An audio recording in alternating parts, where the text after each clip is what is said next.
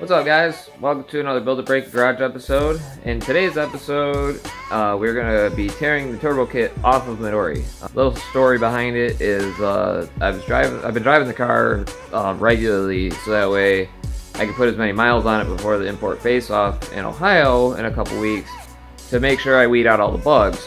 Well, I got two bugs that popped up yesterday. Well, I'm sure they were forming before yesterday, but I found them yesterday.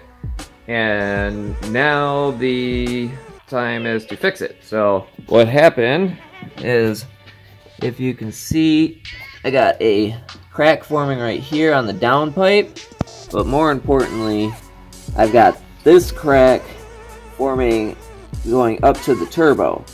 And so basically I was running out of boost and I was wondering where the hell it was going, and at least I found it. So now I gotta go ahead and tear the whole kit back off, grind the paint off, and then re-weld it. But I'm gonna try to get it where that, try to have it, the way I'm gonna weld it is gonna be kind of expansion joints and concrete, and hopefully that'll prevent this from being a completely recurring problem. I don't know, we're gonna give it a shot, because the way that this turbo is mounted, it's kind of impossible to brace it. So yeah, there's really not a good spot. So enjoy watching me tear this turbo kit off and then put it back together. So yeah, it's gonna be a good video.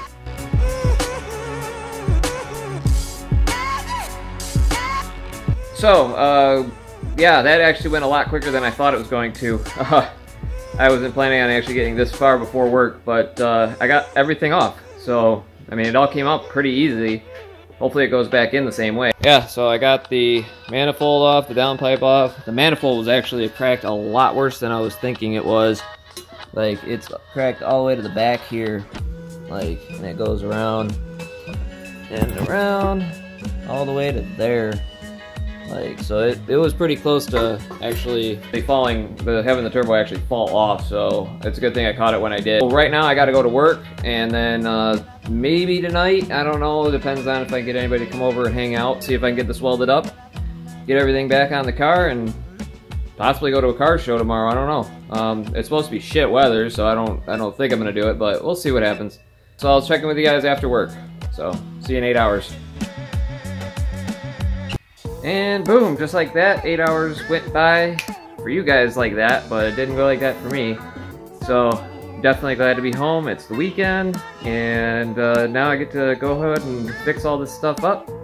So first things first, I'm gonna sand down all the paint, at least wire wheel it so I can get down to the bare metal, and then I'm gonna start welding things up. So hopefully I can get this to be a little bit stronger so this doesn't happen in a regular occurrence. So we'll see. So let's get to it. Time lapse of me welding.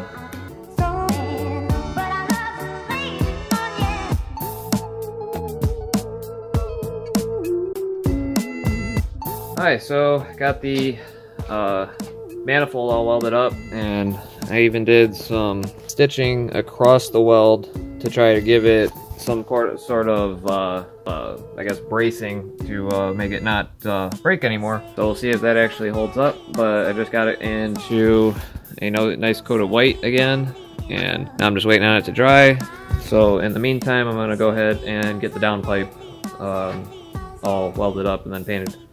Then we just wait on paint to dry for a little bit.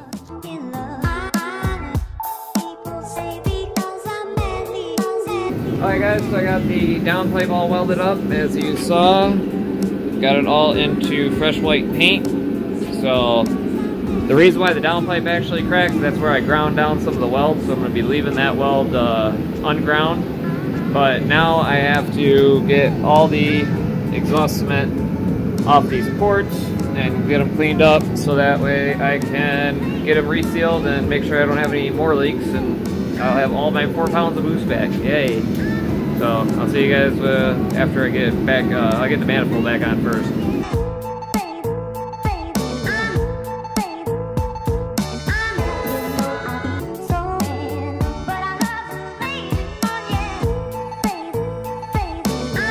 so as you can tell, I got the whole thing back together all in one day. Hopefully you can tell by the time lapse. I had people over, so it's always hard to kind of try to film and have people over at the same time, but anyway, got it all set and all done. No leaks, which is really good, and I'll get to test drive it Sunday because tomorrow is Saturday, and around here it's going to be absolutely crap weather, which is unfortunate because I really want to drive it, but I'll drive it on Sunday when it's 35 degrees out. So hopefully everything is fixed and good, but so far so good. But yeah, so anyway, thank you for watching this video, and be sure to give it a like, comment, and subscribe, and we'll be seeing you in the next one. Peace.